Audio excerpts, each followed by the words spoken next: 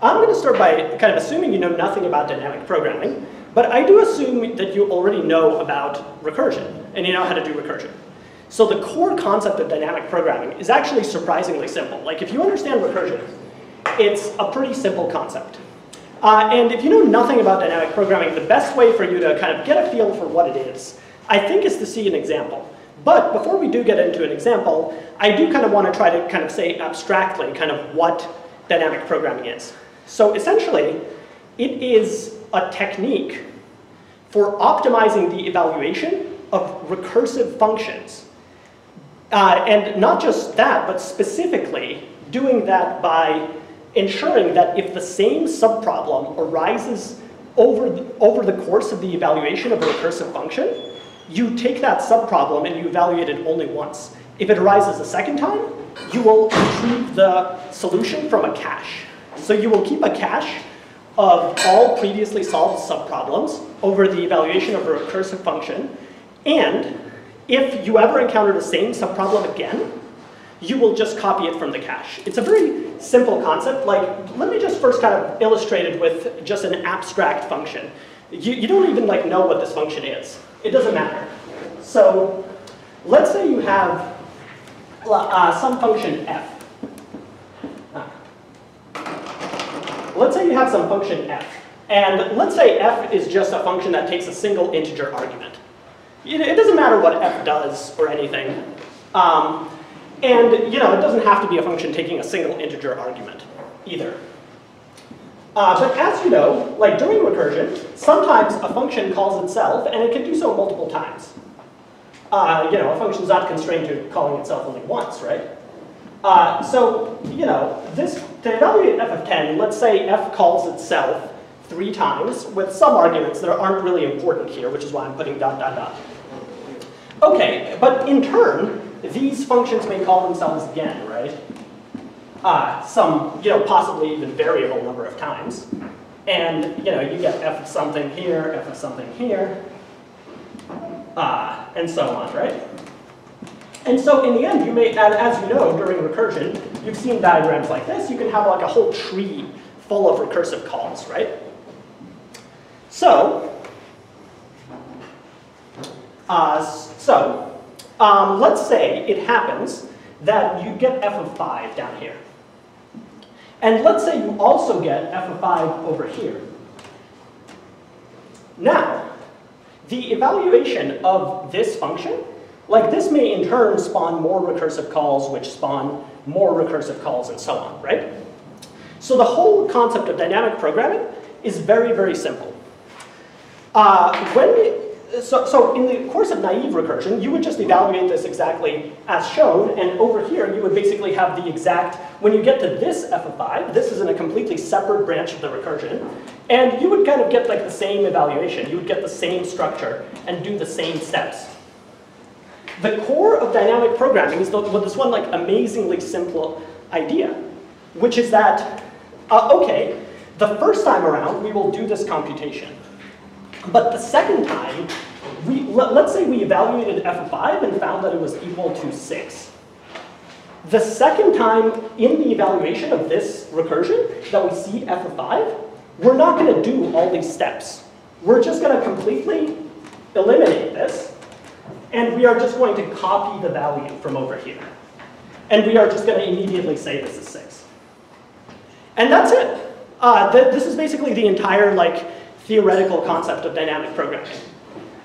You basically cache values of subproblems so that if they come up more than once, you can just copy the value from the last time you computed it. And that's it. Like, this is all the real this is almost all the theory behind dynamic programming. Now, you might be amazed at this. You might say, okay, well, how's that possible? I looked at a bunch of dynamic programming problems. They didn't make any sense to me, right? And you always hear about dynamic programming being like so advanced. It's like all these advanced problems are labeled as dynamic programming. How can something so simple be so complex, right? Or rather, how can something that is said to be so complex be so simple? Well, so there's 3 things here. There's 3 things that make this story kind of a little bit more complicated. Number 1, and I think this is actually really not the biggest thing. You will learn this quickly. Number 1 is there's some variations on this idea, which you have to know too. And okay, I'll show you what they are. It's really not bad at all. Number 2 is that when we look at the time complexity of this optimization, this is the really important part. The whole reason we do this is an optimization. There's nothing wrong, correctness-wise, with just not doing this. You can just allow f5 to compute this whole thing all over again. f5 can just be called in multiple places and it's fine. But this optimization, we will see how this optimization affects the time complexity of the solution. And one of the things we'll see is that how much this optimization helps you kind of depends on how you write the recursion. So part of learning dynamic programming and why it's not as simple as just saying, oh, okay, it's just recursion with this optimization, is because sometimes you might want to structure your recursion in a certain way. You might want to write your function recursively in a certain way so that this optimization can help you the maximum amount. As we'll see, there are different ways you can sometimes write recursive functions, and not always one way to express something. And expressing something one way versus another might have implications for how much this optimization helps you. And then the third thing, and I think this is actually the biggest challenge to learning dynamic programming, this is the hardest part, is really this optimization.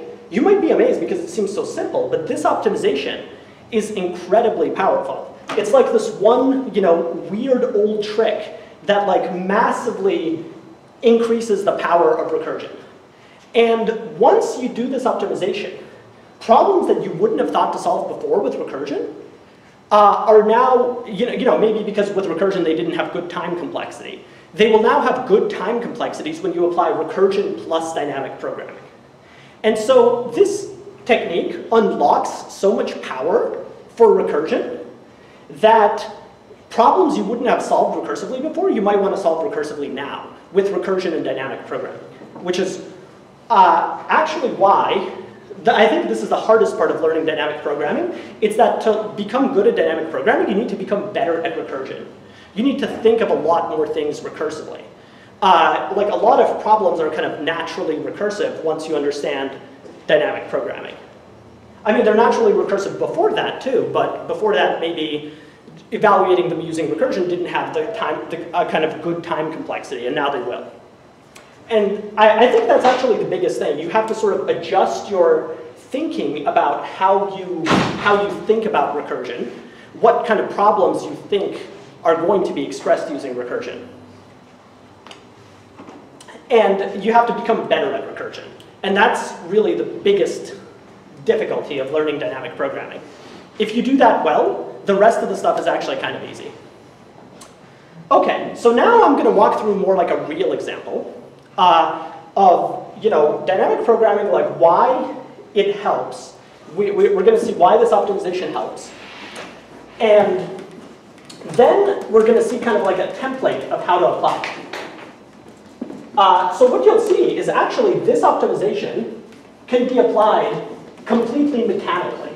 And what I mean by mechanically is there is no creativity required to apply this optimization. In other words, you could give an algorithm that takes a standard recursive program and translates it to a dynamic program, a solution that uses dynamic programming with recursion. One note I'll mention about the term dynamic programming. So as we will see in the example, there are basically two kinds of dynamic programming. There's what's called bottom-up, which is the concept I just mentioned. The concept I just mentioned is called, or sorry, top-down. Top-down dynamic programming is the concept I just mentioned. And then there's another one called bottom-up. And some people are kind of sticklers, and they only consider the bottom-up dynamic programming to really be dynamic programming. The other one they call something like recursion with memoization.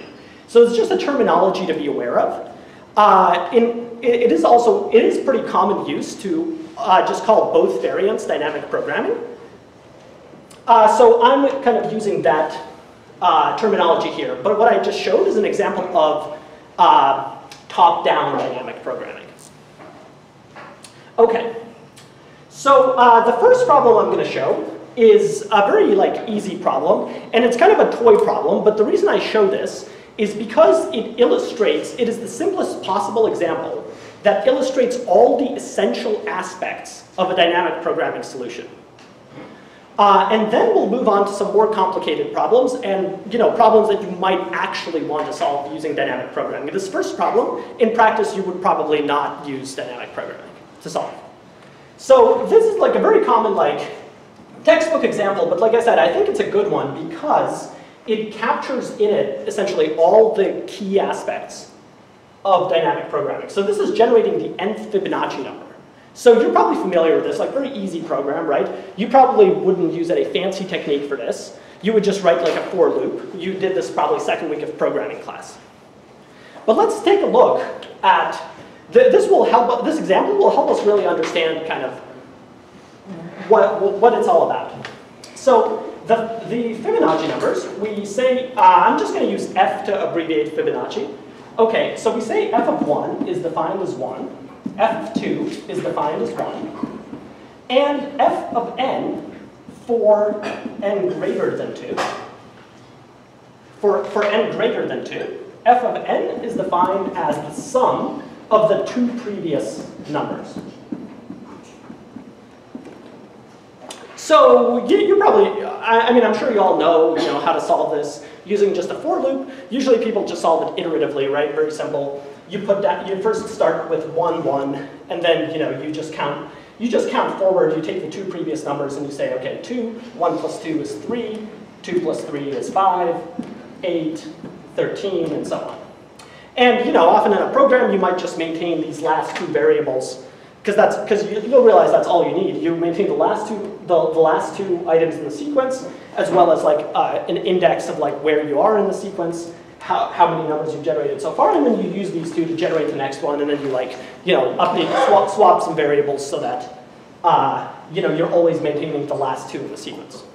Very simple program, doesn't require any sophistication or understanding of dynamic programming, right?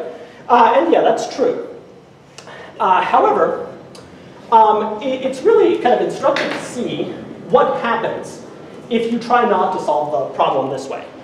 And then we'll see how dynamic programming fixes this problem, and then how it can fix this problem for much more complicated scenarios.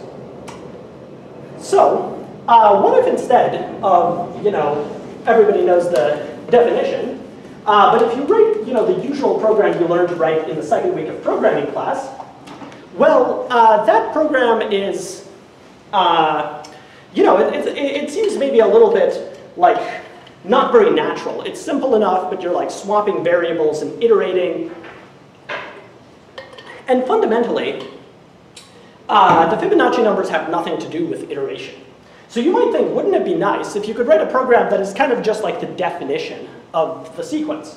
So you might, try some implementation here. Give myself a little more space.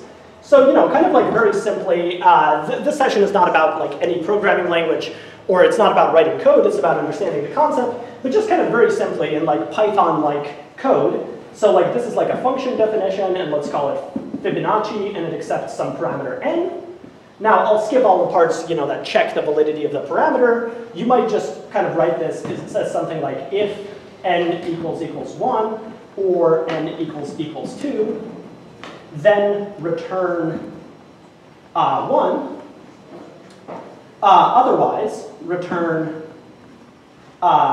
fib n minus 1 plus fib n minus 2. Right? Very simple program.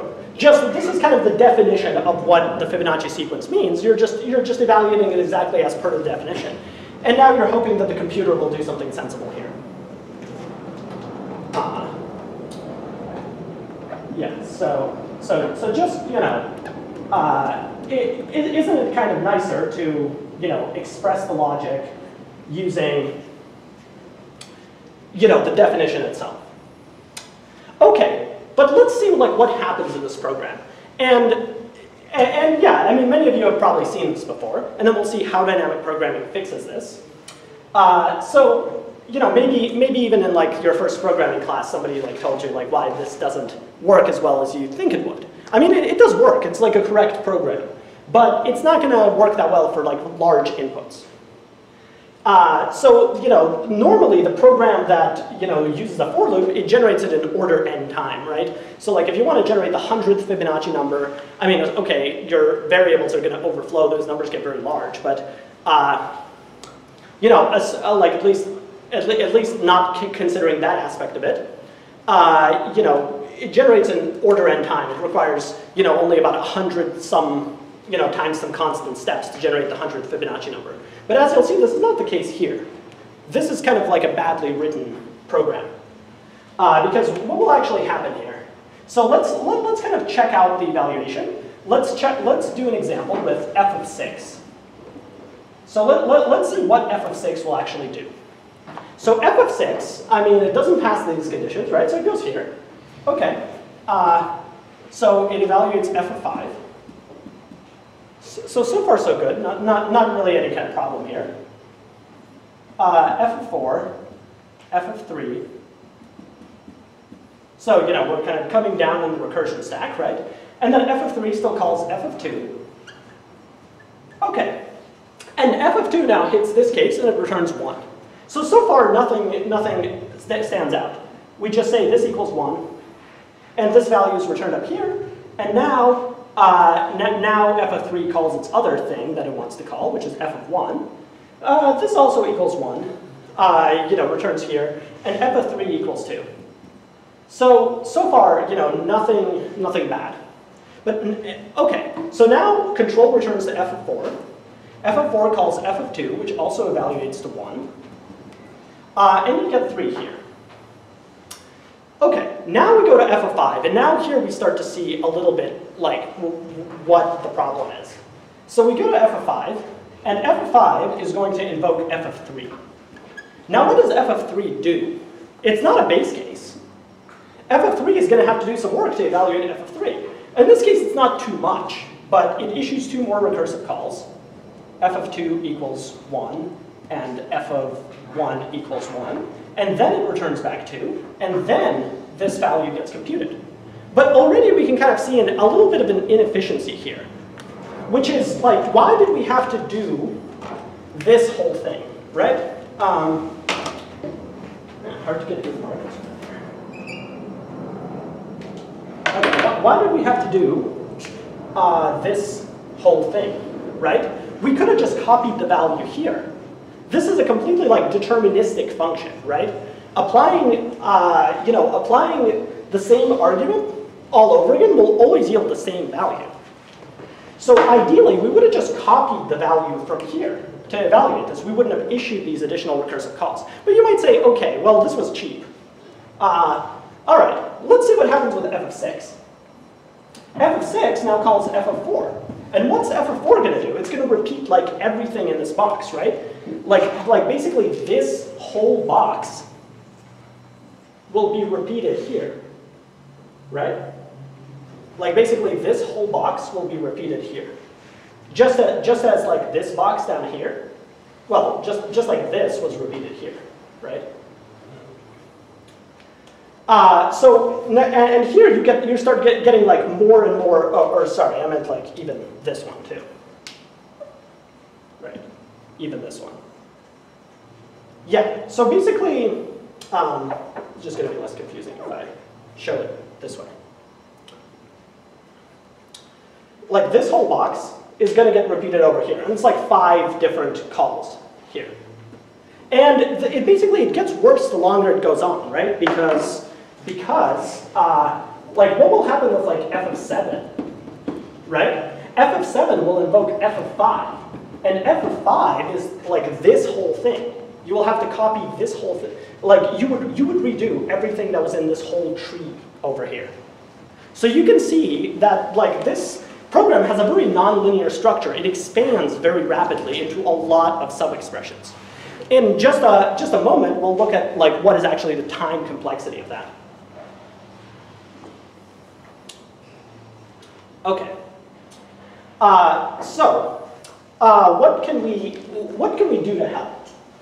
Well, the idea is, what if we can just cache answers to previously computed subproblems like we said before? Let's see how that changes the structure of what happens. So let's say you start with f of 6. Okay, and here's what we're going to do. We're going to like have a little cache here that maintains all previously computed values. So a value is computed only when it like returns up from the recursion. Okay, so let's start here and let's compare the pictures. So we'll start with f of 6. Okay, so f of 6, now we check the cache. Cache is empty. So f of 6 has not been computed before, which is expected. Okay, f of 5. Nope, also not computed. F of 4, also not computed. F of 3, nope. F of 2, yep, also not computed. But now f of 4 gets evaluated by like the base case to be 1. Okay, so f of 2 is 1. And we will now insert this into the cache because f of 2 has now returned 1. So this is a mapping between a key, which is like this value, or a key which is the value passed into the function, and a value which is the answer to that function. So this is just saying f of 2 is 1. Okay, so now control comes back to f of 3, and f of 3 still calls f of 1, and f of 1 equals 1. Okay, so we insert this into the cache. Now this returns, and now f of 3 can evaluate, and we get f of 3 equals 2.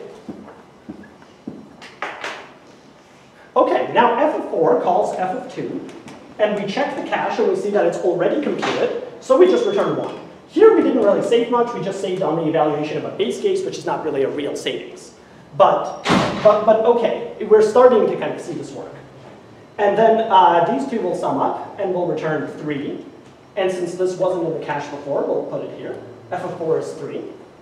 And now f of 5 will call f of 3. But f of 3 is already in the cache, so we won't do any of this work. We won't repeat this. We will just immediately assign it the value 2, because we're just copying it from here, based on this entry in the cache. And then that means that f of 5 will get assigned the value 5. And we'll insert that here. And now f of 6 we'll call f of 4. And f of 4 is already also in the cache. So again, we avoid kind of this, massive duplication. We avoid, here we would have had a structure that looks like this. Like this is how many subcases have to be evaluated here. We avoid doing this whole thing all over again. We just immediately copy the value from the cache. And that gives us a value here of 8. And we store this one in there as well. So, in fact, maybe a better way to kind of draw this picture that really kind of exposes the structural difference between doing it this way and doing it this way. So this, this thing looks like a tree, right? This is basically a tree-like structure. It, we had something like this here, and here we have nodes, and this box is copied over into here. It's basically a tree-like structure in terms of like how much work is done. But here, let's draw it this way. First for all the recursive calls that are issued for the first time, let's draw the box. Let's draw the node.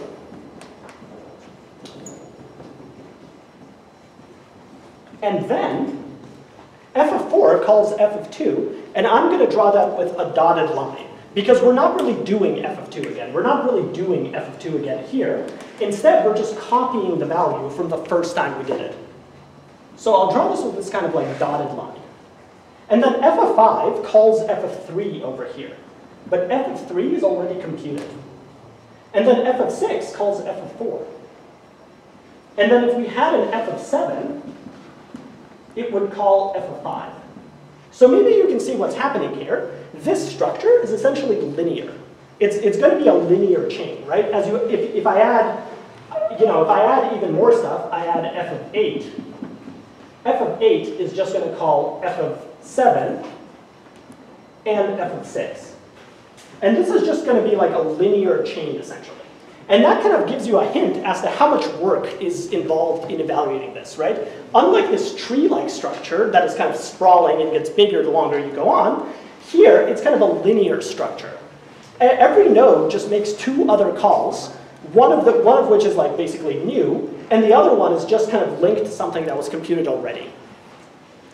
And so you kind of have this, structure that looks like a linear chain. It's a line. There's only like n nodes computed to calculate the nth value, or n plus 1 or something like that, right? Whereas here, you cannot say that. To compute f of 6, there's way more than 6 nodes in here. Here, it's just all shortcuts, except for the couple that are actually computed. So there's only like n nodes computed, and everything else is just one of these dotted line shortcuts to a previously computed value. So you can see that the structure of this program is very different from the structure of this program. I think that's kind of an interesting way to visualize it. Okay. So we will kind of like carefully look at the time complexity of this optimization in the context of this problem. But first, let's just look at kind of like how you would set up the code, because this is an introductory session. I do, it's not primarily about coding, but I do want to show how to set up basically like the basic code template for this kind of top-down dynamic programming solution. By the way, is it like really hot like elsewhere in the room? It's kind of like really hot up here, no? It's fine? People are fine? Okay, good, good, good. Well, Eugene, this is top-down method. I guess what defines it as a top-down versus top-down? I haven't said yet. It'll make more sense when I actually explain what bottom-up is. So I don't want to like, just know that for now this is called top-down dynamic programming. Later I'll explain it and contrast it with what's called bottom-up dynamic programming. Okay.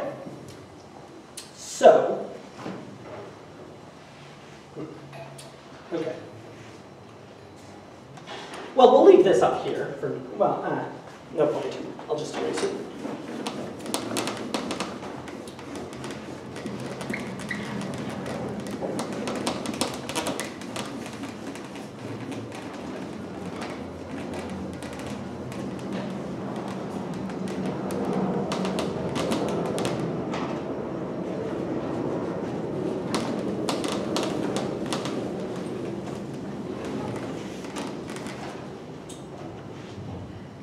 All right, so now I'm going to give you kind of like essentially, like I told you before, applying this optimization to an existing recursive function that you already like know how to design is completely mechanical transformation.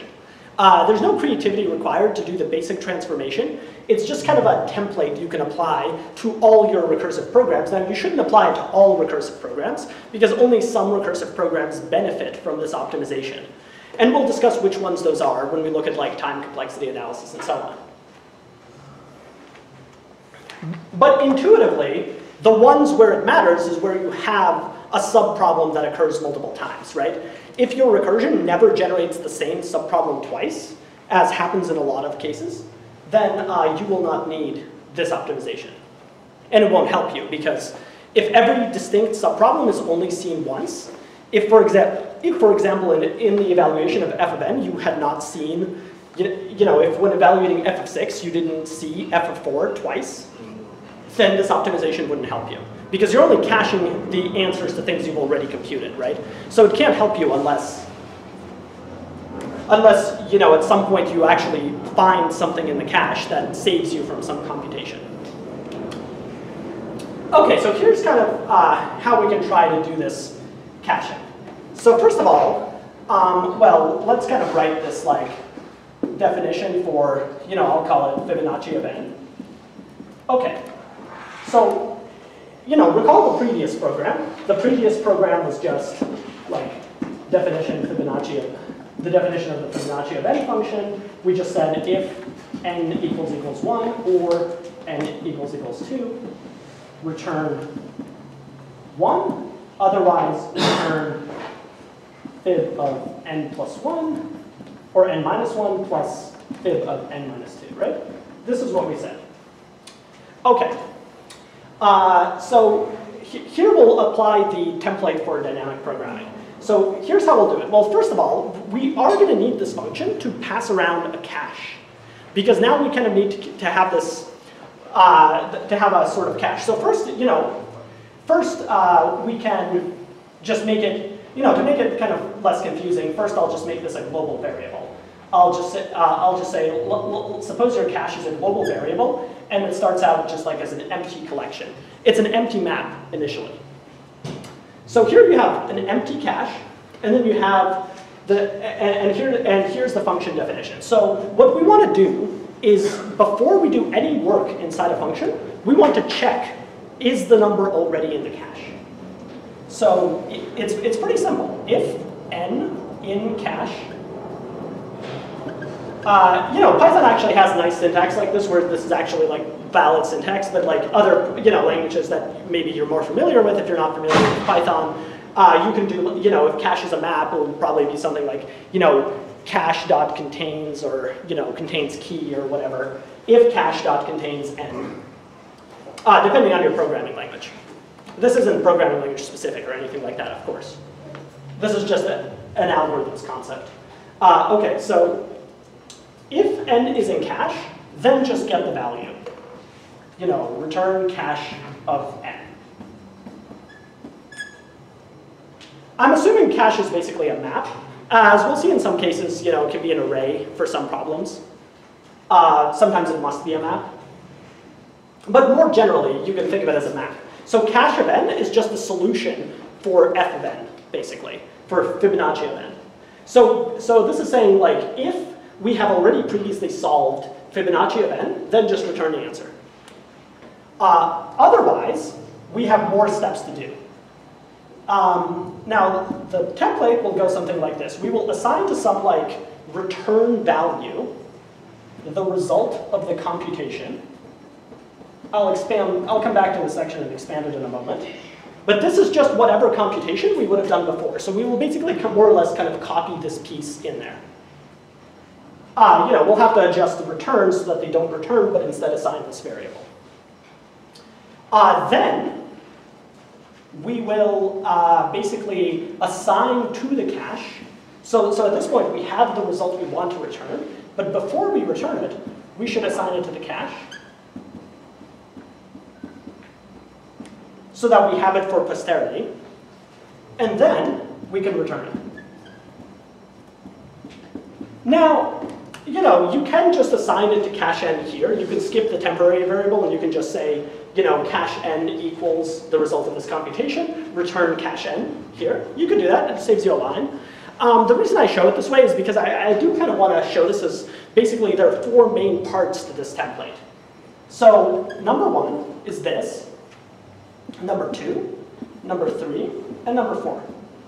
So basically parts 2 and 4 are what you had before. You had some logic to return a value, and you had some logic to do whatever computation you wanted to do. So these parts you kind of had before. Here we will kind of copy the logic from here.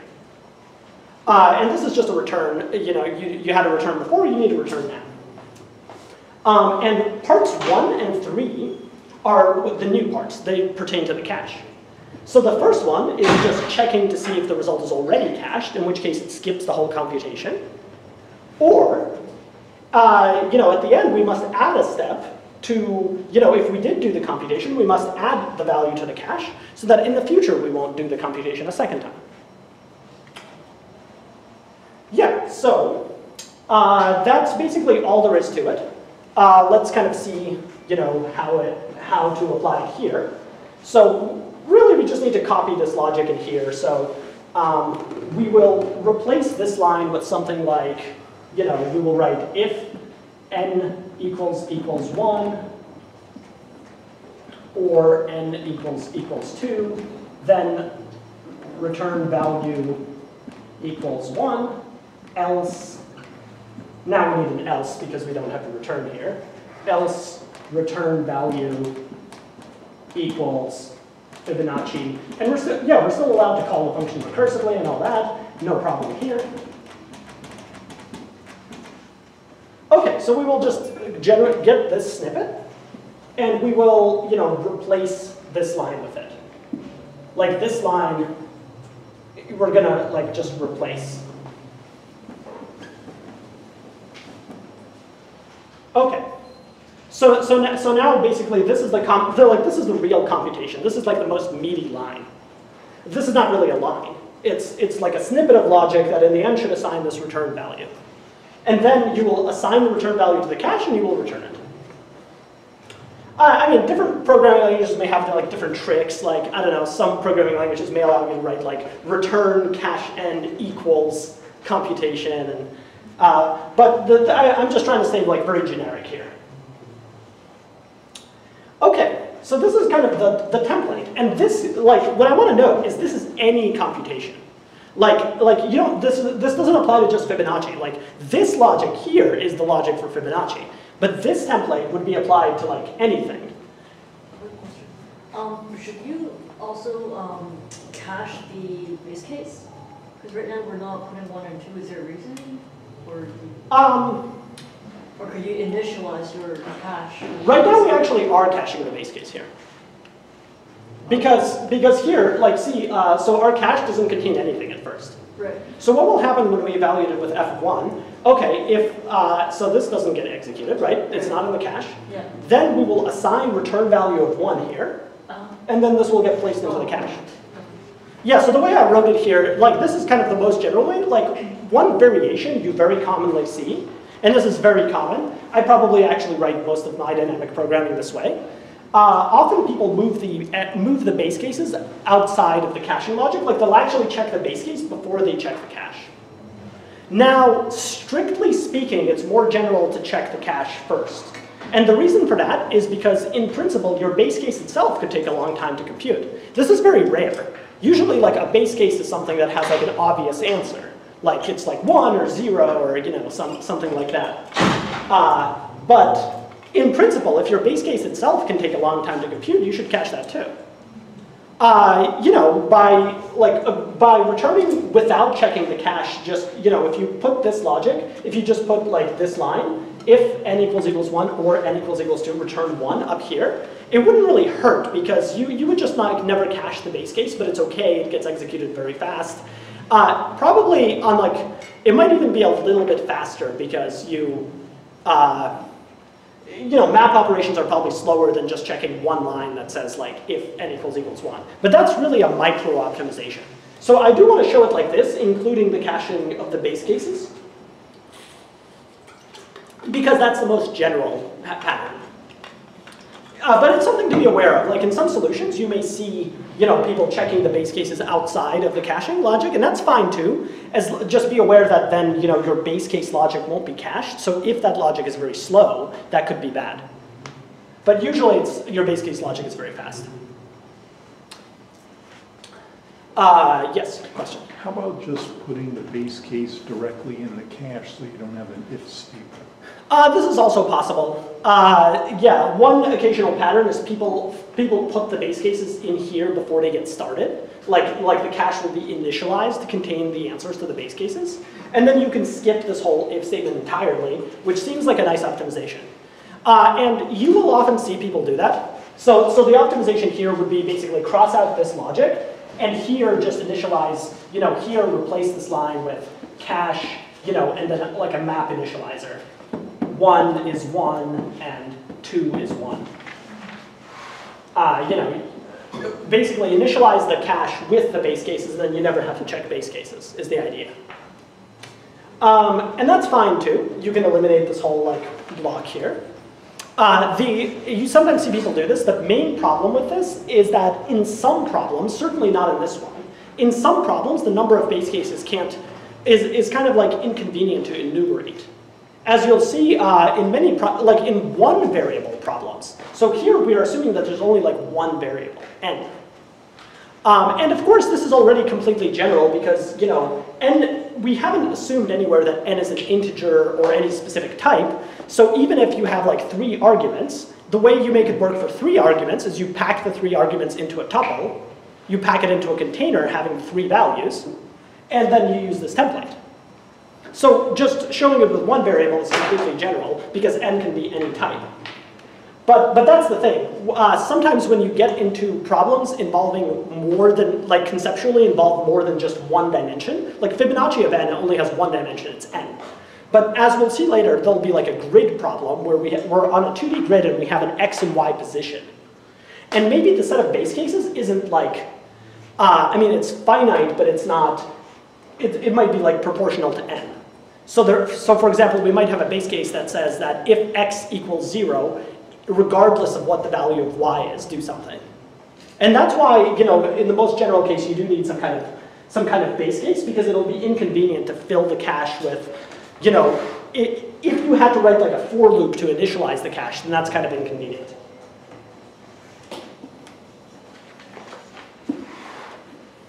So, you know, this is probably the most general template, but yeah, there's some variations on this. They're nothing to worry about. They're kind of common sense things, like you can, you know, all the things I just mentioned. Yeah, sometimes people do like to initialize the cache with some base cases. That works too. Okay. So hopefully, like, this is like pretty straightforward. Any questions on this before I go on? Everyone understand how like this, you know, this implementation basically does what we talked about earlier with kind of taking that, you know, Fibonacci function that was evaluated as like this sprawling tree and turning it into that more linear structure we showed, where every case is evaluated just once, and then if something is evaluated a second time, we are just kind of getting it here. So this is the whole, you know, this is the whole point of this. The first time around, this condition will miss, right? First time around, we will miss this condition, and we will do this logic, which is just the evaluation logic, plus assigning the value to the cache. These two steps were being done before. These are like old steps. And these two steps are new steps. And so the first time around, we will just put the value to the cache and do the same thing as before. The second time around, we will just always hit this line. And we will just always immediately return the value.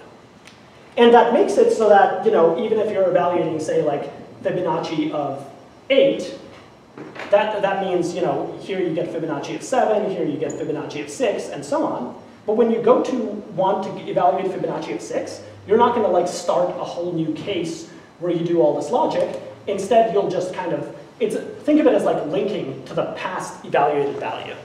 You'll just get the value you had before. And by doing so, instead of making this a tree, this will become kind of a line of just skips. And this seems like it should have like linear complexity because the number of cases you're evaluating is linear. You evaluate once for every distinct argument. And this is like the essence of dynamic programming. For every distinct value of an argument, you will evaluate the function once. You will evaluate the function once for every distinct argument it has. Now, in the case of, I do want to talk about what if, you know, your recursive function has more than one parameter, right? And I already kind of mentioned this. Like, let's say you have f of xy. What do? Well, take xy and treat it as a tuple. Like, it's a two-tuple. It'll only match the cache if you have the exact same combination of x and y in it. So for example, x equals 2, y equals 0 is completely distinct from x equals 2, y equals 1. But x equals 2, y equals 0 is the same as x equals 2, y equals 0. So this is just like any type, including a tuple type. And this is like usually how you do it. For multiple variables, you just make this a tuple. In Python, it's really easy to do tuples, but like most languages nowadays have, you know, easy enough support for that. You just pack the values into a tuple. You know, in some cases, if you're using a hash map, you have to make sure they have like the right, you know, like some like semi-reasonable hashing function. Again, I don't want to get into the implementation details of this in most languages, but most languages have pretty easy facilities with which to do this. Most languages allow you to do this without thinking too hard. You know, if you don't know how to do this in your language, how to like take a tuple and apply it in a map, you might wonder, you know, you might just like read about it. There's probably some document you can find somewhere about how to use tuples in a map in your language. Yep, question? So it's commonsensical to solve this problem by just setting a couple variables to store the last step and the second to last step, and then having an Correct, correct. And I mentioned this earlier. Does this solution save on time complexity compared to that? Absolutely not. Okay. And this is why I mentioned that this is kind of a toy problem, like in the sense that the solution you mentioned, the one that you learn in like second week of programming class, is still kind of simpler than this and is going to be like more efficient. The reason I mention this solution at all for solving Fibonacci is not because I'm ever saying you should solve Fibonacci using this method. It's because this is the simplest illustration of what the top-down dynamic programming method is and how to set up this template.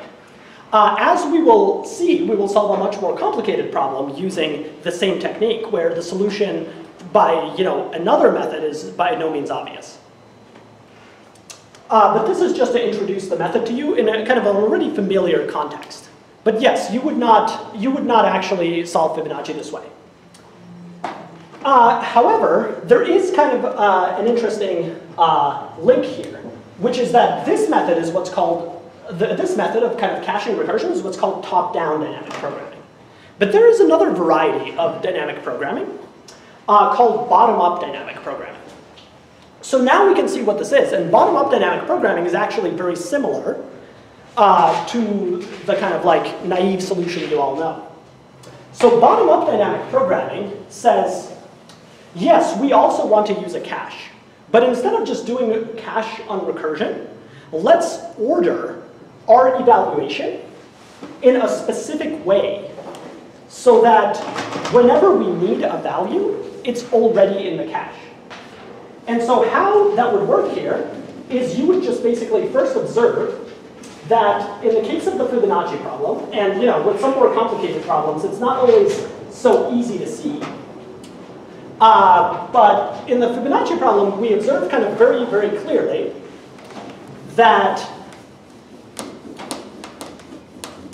the value of n, the value of Fibonacci of n, can only depend on smaller values of, smaller arguments to the function.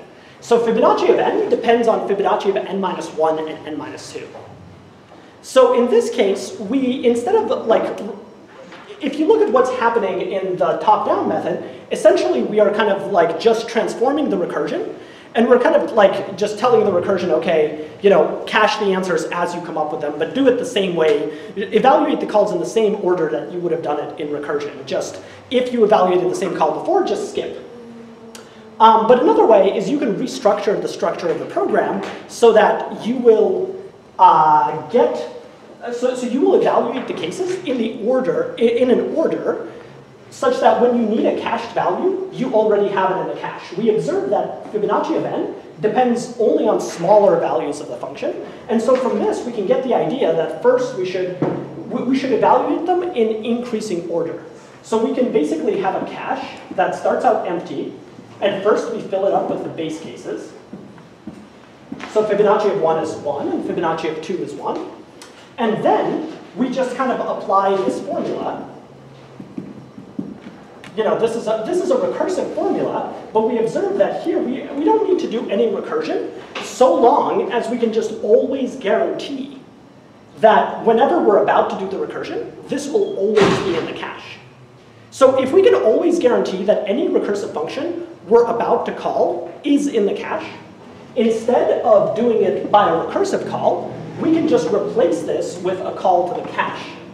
Like we can just replace this with that if we know that at the time we will ask for this value, and at the time we ask for this value, these values are definitely already cached.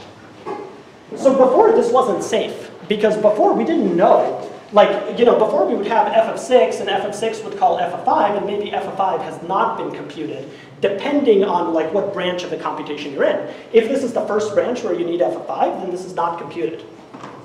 But if we can restructure the program so that whenever we access a value in the cache, we know it's already there, and we can know that by just, we can say, okay, let's evaluate in order of increasing numbers, because we observe that higher values always depend on lower values.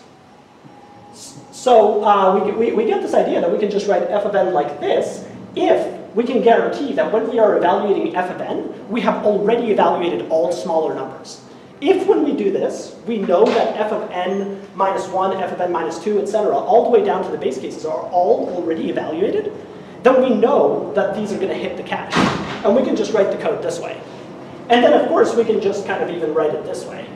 We can just write it like this. We can just take f of n and directly assign it to cache of n. And then, basically we just want to run this line for every number in ascending order. So like 3 will get 1 plus 1 is 2, and 4 will get 2 plus 1 is 3, and so on. And so then we just kind of surround this in a for loop. We can just say, okay, we want to start at the lowest values and go, to the highest values for n from 1 to n. This is kind of pseudocode, but for n, or let like big N be the value we want to calculate. So if this function is like, or whatever, I'll call it x so it's not confusing. So if we want to evaluate the Fibonacci of x, we'll just say, oh, okay, for each value from 1 going all the way to x, I will run this formula. Well, except you don't start with 1, you start with the first on base case, and you have to initialize the cache to the base cases. So, you can initialize the base cases, cache 2 is 1, and then, you just, well, I'm indexing, I guess, starting with 3, yeah. So, and then you just run it this way. And then in the end, you would just return, in the last line, you would end up getting cache of x, and then you would just return that. So essentially, the difference here between the other program and this, they look very different in terms of the program structure, right? The program structure looks very different, but the concept is is basically the same. The concept is that you want to make sure that every distinct value of the function is computed only once. There are two different ways that you can ensure that this happens. Way number 1 is apply the standard recursion, let recursion run its due course. It's just insert this optimization where if you see the same subcase a second time, just naturally in the order that it would occur in recursion, if you see a subcase a second time, then you just copy the value from its first evaluation. And you're keeping all of the values from an evaluation inside a cache. The other option, so the first option was called top-down dynamic programming. Why is it called top-down? Because you start at the top. You start at the top of the recursion tree. You start with a value you want to evaluate, right? You start with if you want f of 10, you start with f of 10, and you make your recursive calls. So that's called top-down, because you start at the top. It's arguably kind of more natural to, in a way, it's more natural to think of the problem this way. You start with what you want to evaluate, and then, you just let recursion take its course, right? But the other approach is bottom-up. And it's called bottom-up because usually you have to start at the lowest cases. You have to start at the base cases. So instead of starting at the top and letting recursion do its course, you start at the base cases and you build up a solution until you reach the value you're looking for. And to do this, essentially you still want to ensure that every distinct subproblem is evaluated only once. You don't evaluate the same subproblem multiple times. The difference is, instead of letting the recursion basically figure out which subproblems to evaluate, instead, you just kind of order the subproblems yourself in such a way, this is called bottom-up dynamic programming, you order your subproblems in such a way that you are sure that when you need a value from the cache, it will already be in the cache. So this line over here, this was originally just the Fibonacci implementation. So this is basically accounting for f of 1 equals 1, f of 2 equals 2. This is the base cases. And then originally down this line was just this. It was just the Fibonacci implementation. But then we said, okay, we know that since we are evaluating in this order, we are evaluating all the smaller cases first. when this line runs, it doesn't actually need to run like the full function we had before in the top-down method, because we know for sure it will hit the cache. So we just replace the whole thing, but we avoid recursion completely, and we replace this whole thing with just access to the cache. Cache n-1 plus cache n-2. And then, now if I was following the template from before, I would just say, okay, this should just be return value, right? And then we should do cache n equals return value. And then we don't return because we've turned this into a loop and eliminated the recursion, but we could have had this, and then I just kind of merge these two lines together, and I did this. And that's how I got that line. So it's really the same approach. I'm essentially applying the template from before, except I can avoid doing recursion because I know that my values for sure will already be in the cache, so I can just write it like this. And then, of course, I need to do this for every n. So I just surround it in a for loop to ensure that happens for every n up to the value I need. And this is very similar to the naive method you learn for doing this in second week of programming class, except that method is just a little different because you actually, here what you're doing is you're still building this cache. Here we're kind of still building this cache. The evaluation proceeds in much the same way. We're just kind of evaluating it like this. 5 is 5, 6 is 8, 7 is 13. And basically, at every point, we're just taking the last two values and adding them up. Except here we have some unnecessary, map lookups, because this is kind of, I just did this in a more general way. Specifically for Fibonacci, we can realize that only the last two values matter, so we can just keep the last two values in a variable.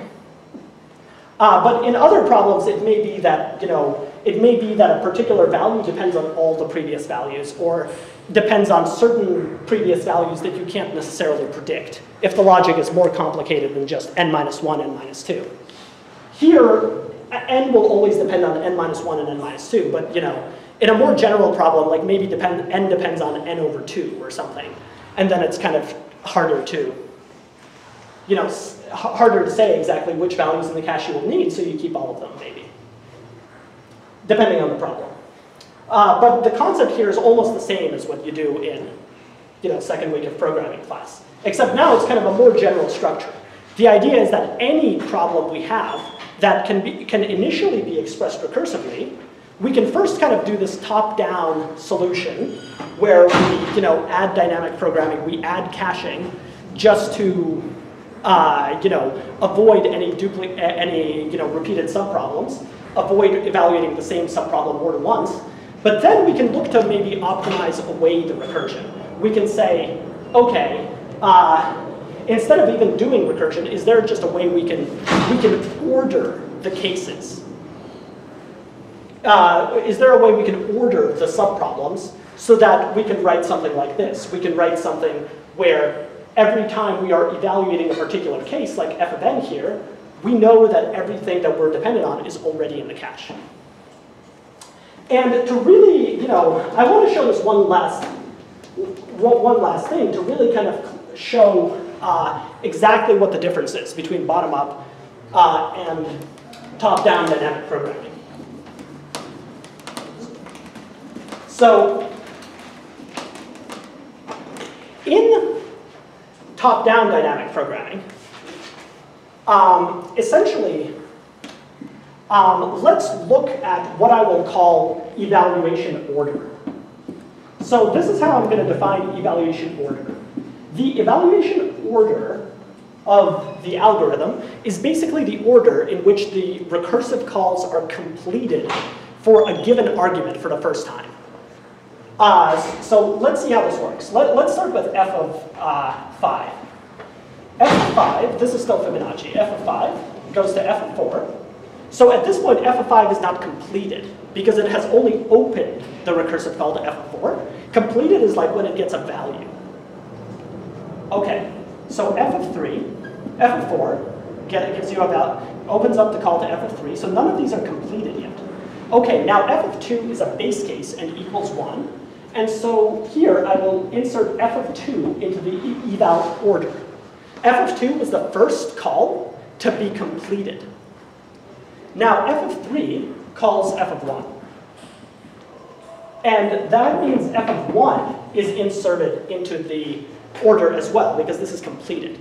And at this point, f of 3 is completed with a value of 2. Now we come back to f of 4. It's not completed yet. It calls f of 2, but I don't put this in the evaluation order because here in dynamic programming, remember, we'll just copy the value we got before. I don't really count this as an evaluation. This is just kind of a dotted line link. We're just copying the value from over here. So, but now f of 4 will complete. It will get the value 3. And so I can insert f of 4 into here. And now f of 5 will call f of 3. Again, it doesn't count because f of 3 was already evaluated. But now f of 5 completes with the value 5. OK, so this is what I'm going to call an evaluation order of the different arguments this function is called with. Now, what is the significance of this evaluation order? Well, essentially, the recursion has found for you what is, I will call, a valid evaluation order. Now, what is a valid evaluation order? It is an order that respects the dependencies between these calls. So essentially, before f of 3 can be evaluated, by definition, we need to know f of 2 and f of 1. So f of 2 and f of 1 must appear before f of 3 in this sequence. The Fibonacci function has one other valid evaluation order, which is that it doesn't matter which order the base cases are evaluated in because they're not dependent on each other. So for the Fibonacci function, there are only two valid evaluation orders. It's this one and this one. For f of 5, these are the only valid evaluation orders. If you swap anything else, it doesn't work, right? Because, for example, if you say f of 4 will be evaluated before f of 3, this is not possible because f of 4 asks for the value for f of 3. The f of 4 call will request the value for f of 3, which will need to complete before you can ever get the value for f of 4. So we say that an order of evaluation is valid if it respects these data dependencies between the recursive functions. Now, if you've studied graphs, I don't expect that you have necessarily, but if you've studied graphs, this sounds really familiar, right? What is the concept in graphs where we talk about resolving dependencies? Exactly, topological sort. So here's the thing, there's a very beautiful connection here between graphs and dynamic programming. Namely, and you don't have to use this, or if you don't know about graphs, don't worry, you can still understand dynamic programming without this. This is not like important for understanding the core concept, but it is a very nice connection. Essentially, the action, the thing that top-down dynamic programming does, is it is essentially producing a topological sort of the dependency-respecting sort of the different function calls that have to be evaluated to lead up to the final function call you want to evaluate. And then it is, solving this sequence by using this topological sort. Like f of 3 will evaluate here once f of 2 and f of 1 have been evaluated. So essentially, the top-down method is using recursion to kind of automatically, implicitly get this sequence and evaluate it and complete it in the correct order, in this order. The difference between this and top-down dynamic programming is quite simply this. In bottom-up dynamic programming, this is top-down. In bottom-up dynamic programming, the difference is you provide the sequence. You don't use recursion at all. You provide the sequence, and then you just run a loop through these values. You just iterate through these values and evaluate. That's the difference. So in top-down, we automatically get this from the recursion. In bottom-up, so this was like top-down.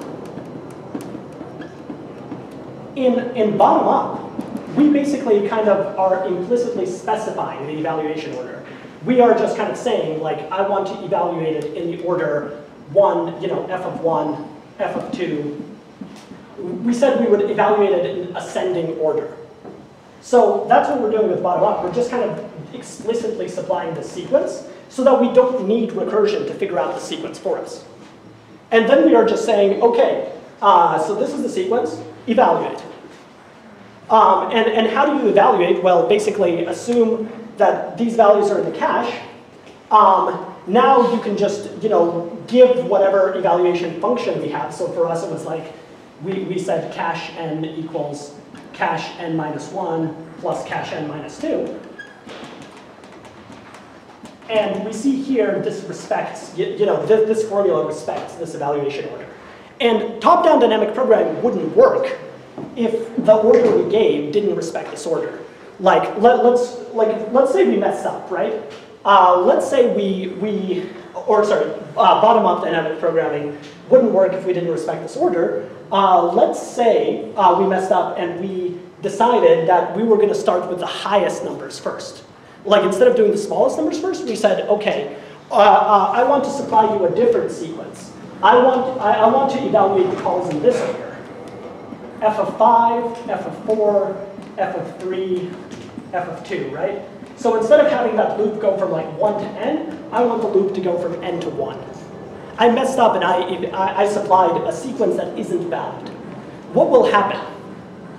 Well, this line here will say, okay, cache of 5 equals cache of 4 plus cache of 3. You don't have these keys in the cache because this one is the first one you're evaluating. You don't have the keys you need in the cache, and key error or whatever, you get some bad result. Exception, key error, maybe some default value that you weren't supposed to get, right? So essentially, the bottom-up technique is all about supplying kind of ahead of time, just by analysis of the problem, just by your own knowledge of the problem, you supply ahead of time the evaluation sequence. And then you don't need to do recursion to get it. Then every time you evaluate a value, you can be sure that any other cached values you want are already in the cache, because you have an evaluation sequence that respects the data dependencies. So this sequence does not respect the data dependency. But this sequence does respect the data dependency. And so if I'm evaluating f of 4, I can just safely assume any value I need is already in the cache, if I'm evaluating in the sequence. So that is, so the difference is, like, recursion does the topological sort for you. It kind of implicitly gives you this ordering. Whereas in bottom-up dynamic programming, you are responsible for supplying that order. So for Fibonacci numbers, it's very, very easy to supply the order, right? It's clear that you should evaluate lowest numbers first, because n only depends on values smaller than n. For problems that have like 2 parameters, or even problems that have just 1 parameter, but some other problems, it may not be so easy to find out, like, what are these, what is the evaluation order? I don't know if we'll see it today, but maybe in the dynamic programming part 2, we'll definitely see some examples of problems where it wouldn't be easy for you to say what exactly is the correct evaluation order. So it'll be better to use this top-down method that automatically figures it out for you. So then, to kind of distill it to just a simple, a simple insight, you might ask, okay, when do you use top-down? When do you use bottom-up? Well, it's pretty simple. If you can figure out in exactly what order the cases should be evaluated, if that's easy logic to express, like loop from 1 to n, then use bottom-up. You can use bottom-up. Bottom-up is essentially an optimization on top-down. It's just, it saves some work if you can bypass the recursive calls, and you don't have to, like push and pop the call stack, right? If you can bypass and optimize away the recursion, it will result in basically better constant factors for your program. So think of bottom up as basically an optimization of the top down method. If you can't figure out how to make that optimization, you can't figure out what is the valid order of evaluation, then just use top down. Just let the recursion figure it out for you. If, however, you can figure it out and it's easy enough for you to do, then you can rewrite your code to be bottom up. In terms of time complexity, it'll actually be similar, right? Because each one, both methods actually guarantee that the same case will only be evaluated once. Okay, so now let's look at the time complexity of dynamic programming solutions. So, you know, for just a minute, we'll come back to the Fibonacci example just so we can use it as an example to calculate the time complexity. So first, I think it's really you know, useful to see like just how much this technique helps you. And so to see that, we should calculate approximately like, just in rough terms, what was the original time complexity of the naive recursion, right? If we didn't do this optimization, what would we get? So you have, like, let's say you have a call f of n. Right? Like, let's just sketch out the evaluation tree, and then we can kind of see what happens. F of n minus 2. Okay, and f of n minus 1, we'll call f of n minus 2, and f of n minus 3. So this is the part we need to look at right now. We see that this box appears twice, right? We see that this appears twice. Now here's the thing.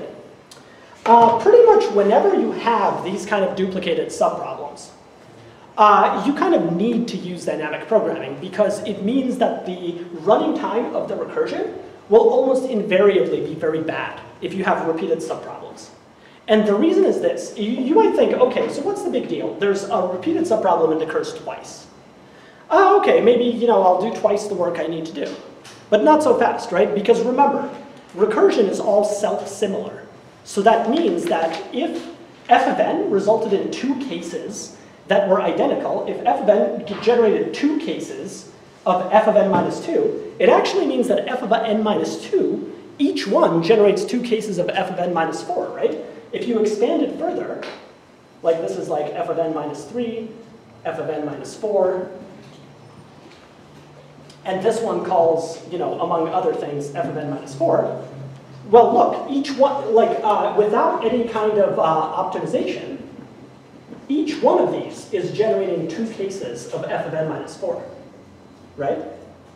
So, see, this is why the running time of the recursion is very bad. We kind of saw this a little bit before when we just saw that the tree expands and many things get repeated, but now we can calculate in a very precise mathematical sense like how bad this complexity is going to be. Because look, like from one call to f of n, you ended up having, like, forget about everything else even, but just the calls to f of n minus 2, you had 2 of these calls. And each one of these 2, because they're self-similar, right? If this one generates 2 of these, then each one of these generates 2 f of n minus 4s. Like, look, we have 4 of them now. So now we have 4 f of n minus 4s. So how many f of n minus 6s are we going to have? Do you think? It's not 6, right? It's 8. They double at every stage. Each one is self-similar and expands into 2 more. We're going to have 16 f of n minus 8s. And so, what is like from this, we can just calculate like a simple lower bound on the time complexity of the recursion thing. Like we can even not concern ourselves with what is like the actual time complexity, because even like a lower bound that we calculate is going to be already very bad. Because the question is like, these keep expanding exponentially, right? All the way until you hit like f of 2 or f of 1 or whatever. Okay, so how many steps will it take to get down to f of 2? You don't have to be exact, but roughly n over 2, right? N over 2. So that means we're going to have n over 2 doublings. Because see, every time it doubles, we reduce this count by 2. So it'll take n over 2 reductions before we get down to a base case. Or, you know, n over 2 minus 1 or something. I'm not really counting exactly. So that means that by the time we get down to base cases, we will have n over 2 doublings. So we'll have 2 to the power of n minus 2 cases by the time we get down, right? Because it expands exponentially. We have 2 of these, and then they kind of like multiply you know, like bacteria or whatever, right? We get like 4 f of n minus 4s, 8 of f of n minus 6s, and it multiplies very quickly. And we have at least this many base cases to evaluate. So already we see the running time, like even forgetting about the extra cases we generated, like f of n minus 3 or whatever, just focusing on these like, you know, multiples of 2, already we have at least this many base cases. So n minus 2? N over 2, division.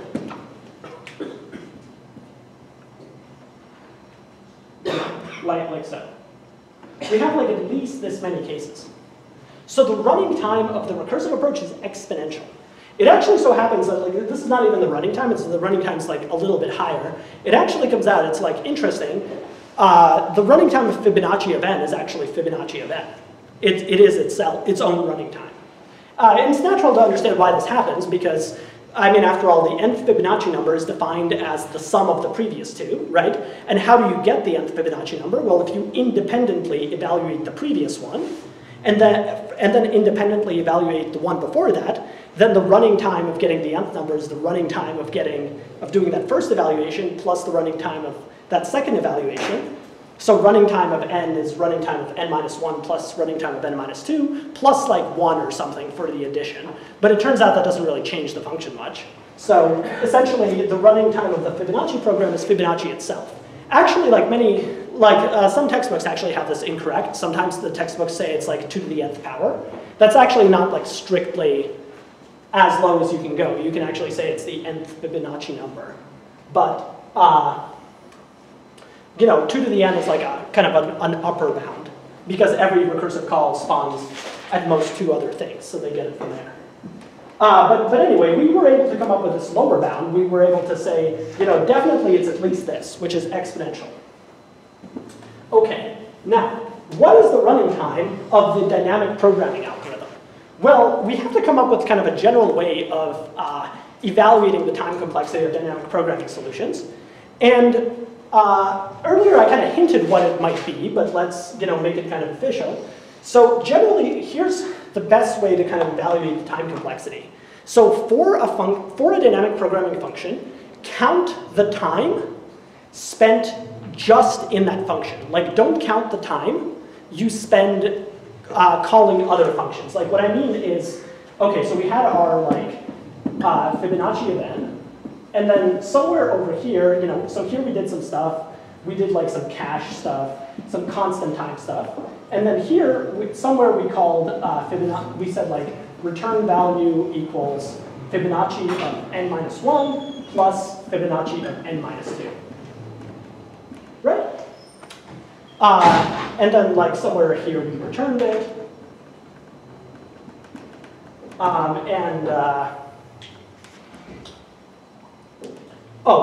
We assigned it to the cache. We said cache of n equals return value. And then here we had like a check for the cache, right? We had like if n in cache, then return cache of n, right? That was like our program. So here's how we can count the time complexity.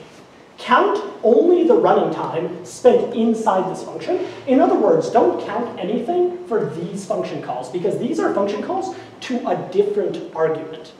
You'll see why this makes sense in a second. So what we want to know is, we know that in dynamic programming, we will evaluate this function only once per argument, per distinct value of the argument. So now what we want to know is how much time does it take to evaluate this function for one argument? And then what we can do is we can just multiply that by the number of distinct arguments for which we are going to do this logic. So for Fibonacci of n, how many distinct arguments do we evaluate this logic for? So it's actually n, right? Because n may need to call n minus 1 and n minus 2. Those may call n minus 3 in turn. But we know that for like a starting value of n, we will only call the values between n and 1. So we have a bound of at most n different distinct arguments. So here's basically, the formula. We say that time complexity equals order of number of distinct, and I call them states.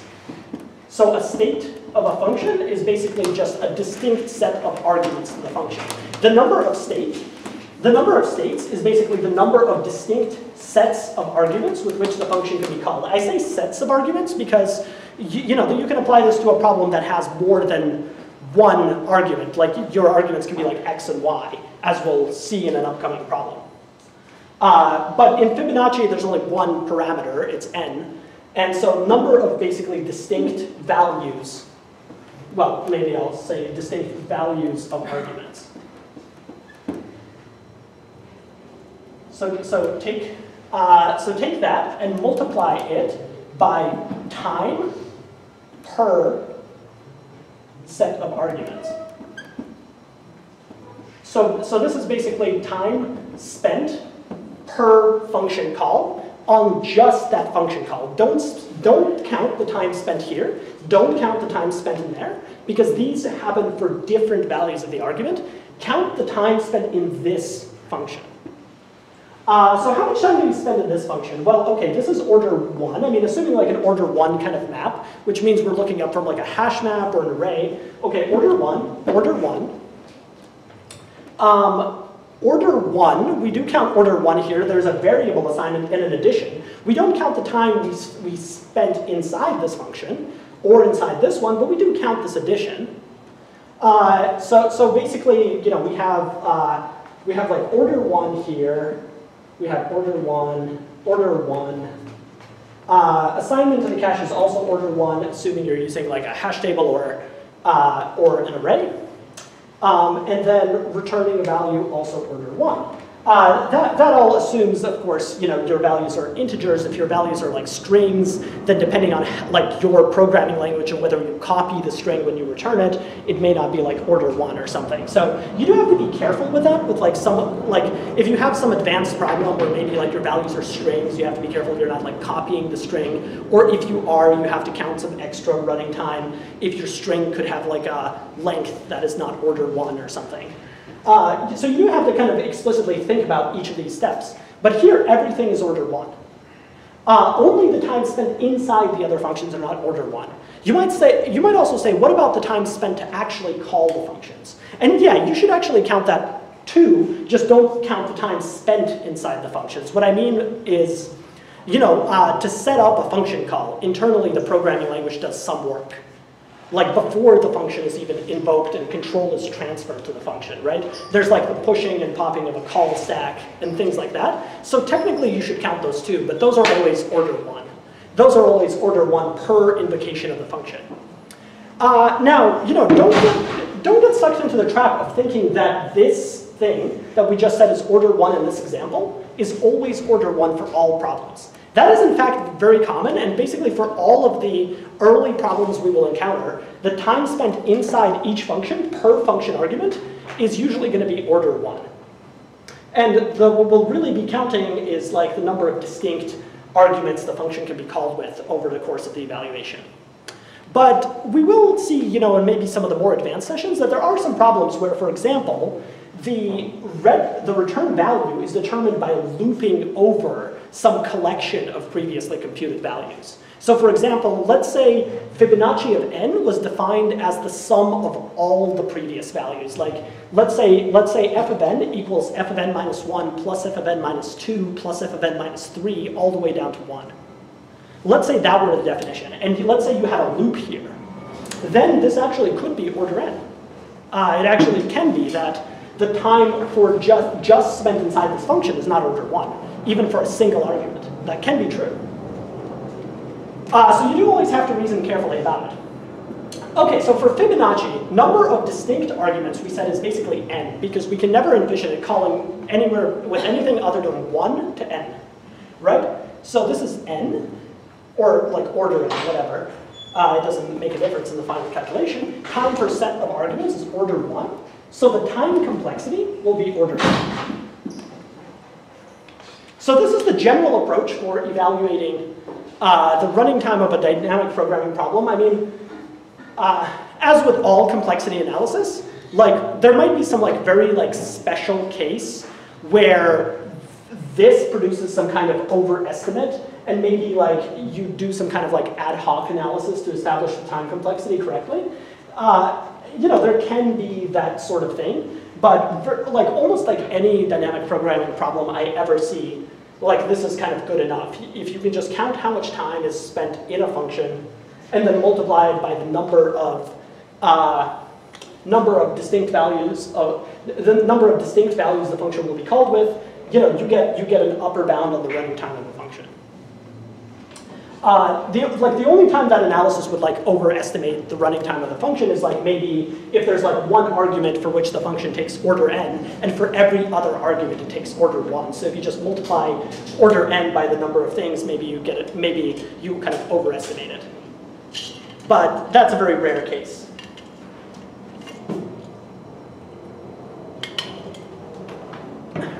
Because really the goal here is just to sum this. Like you're trying to sum over all distinct values of arguments the time spent for that argument, right? Like that's the whole point. You know that the function will be evaluated once for every argument, and so you're just trying to sum that up. Sum up the time spent for Fibonacci of 1, Fibonacci of 2, Fibonacci of 3, or more generally in any problem, sum up the time spent across all the cases. But usually the time it takes per case is kind of the same, so you can just calculate how many cases there are, how much time per case, and then multiply together. I guess this is always correct if you say average here. You get what I'm saying. Okay, so this is it's pretty simple most of the time. Now, one thing you might say is to me, well, wait a second, is it really true that this function is called once, only once for every argument? After all, even subsequent calls will still call this function to hit these lines, right? Like even the second time this function is called, if this is called a second time with the same argument, well, it will like hit this line, and it will return, right? But the thing is, this operation is only order 1. So you don't really have to worry about it because it's not going to spawn any more recursive cases. And in fact, you can kind of imagine a code, just for purposes of like convincing yourself that it's perfectly okay to ignore the running time of the second and third and etc. times you call this function and just hit these lines. To convince yourself that this is perfectly okay, you can just realize that you could actually transpose these lines to the call site, right? Like wherever you called this function from, you could actually move these lines to the call site itself. Like you could, in other words, instead of doing this, like where you say Fibonacci of n minus 1, you could apply this, you could eliminate this logic from here, and you could just apply it always before calling every argument. This would be kind of hairy and inconvenient, right? Which is why we always put the code here. But you can imagine like just writing it as like retval equals, and then some conditional expression where we say if n minus 1 is in the cache, then cache of n minus 1, else f Fibonacci of n minus 1.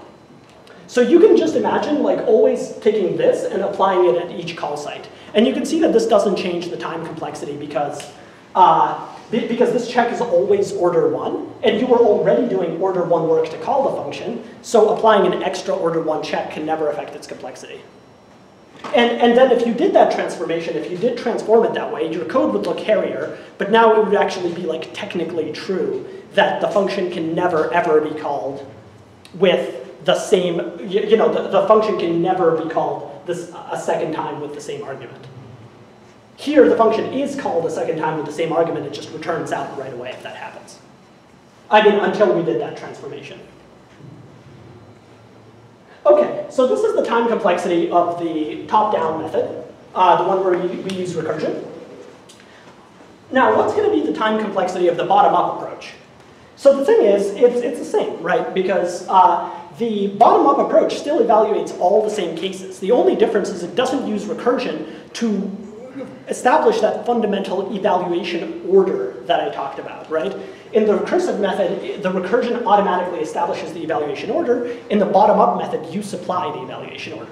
But the cases that have to be evaluated are still the same. The number of distinct values of the arguments is generally like still the same. The same cases that needed to be evaluated by the recursion are going to have to be evaluated by the bottom-up approach too. And the time per set of arguments also doesn't change. Because the transformation in the bottom-up approach is that instead of calling the function like recursively, like here, you just replace, say, this call to the function, you replace it to accessing the cache at this number. Because in the bottom-up approach, you know that this cache value will already exist, so there's no need to call the function. You can just retrieve it from the cache. So the bottom-up approach just basically performs this optimization, and then it basically runs this in a loop, over all the arguments. Because now you don't have any recursion, you have nothing that will cause it to run over all the arguments, you have to run this in a loop. So the loop is you're still evaluating over the same values of the arguments, and the time complexity here doesn't change because remember, we were not counting the time spent inside Fibonacci of 1. We were just counting the time of the function invocation, and now we've replaced the function invocation by just an access to a map, but both operations were order 1, so it didn't make a difference in the time complexity. If it was order 1 before, it's still order 1 now. So the bottom-up approach will basically still have the same time complexity. So essentially, it means that it actually means that the bottom-up approach can never have a better time complexity than the top-down approach. Because it still needs to evaluate the same cases, and it still essentially does the same things for the cases. So where's the win of the bottom-up approach? Well, the win is that you don't have to call these recursive functions, this map lookup, or in some cases it can be an array lookup. If, for example, you know that all of your keys, all of your n's are between 0 and n, you can have an array of size n that does the mapping. Conceptually, it's a map, but you can use an array like a map in some cases. This operation may be more efficient than calling a function and popping a function onto the call stack. So the constant factors can be lower. So with a bottom-up approach, you may win on constant factors. And the difference can be fairly significant. A function call is not super expensive, but it's not necessarily nearly as cheap as a lookup. Especially if you can optimize it away to an array lookup. This could be a lot more efficient. So that's really where the win is. The win is on constant factors. You cannot improve the asymptotic running time. In fact, sometimes the running time of a bottom-up approach will be worse. It depends. It depends on what logic you have to do in order to get a valid evaluation order here. So in the case of Fibonacci, remember we just did something like some basic initialization. We said cache of 0 equals 1, or rather cache of 1 equals 1, cache of 2 equals 1, and then we did some for, for, we called this x, and then we said for n from 3 to x or something, right? So here it was very easy. We didn't really, this loop doesn't really have to do much work. This loop just increments. But in some problem, it could be very difficult to establish the correct evaluation order. And if you spend a lot of time establishing that order, it could actually bring your complexity to something higher. I mean, maybe down the line we'll see an example of this, but it's not going to come now when we're still looking at simple problems.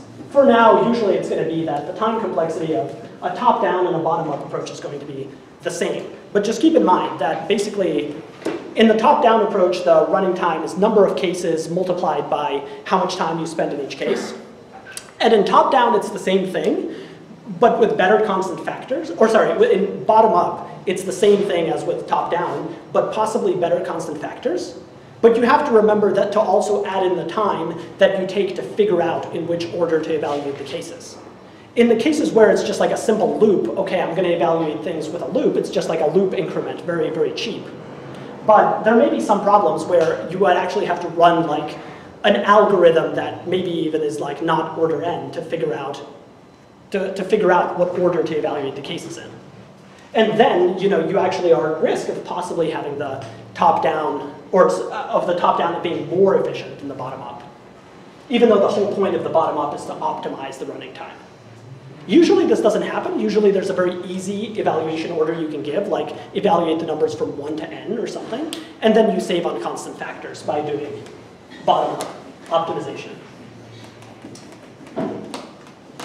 Yeah, so with this approach, the running time of Fibonacci is order n, which is on par with what we had with just the naive approach we started with, which is why I said in the beginning, you can, this approach isn't going to just beat the naive approach and never actually use this for Fibonacci. But hopefully now you understand what is top-down dynamic programming, what is bottom-up dynamic programming, what is the difference between these two things, and when you should use one versus the other, at least at like a high theoretical level.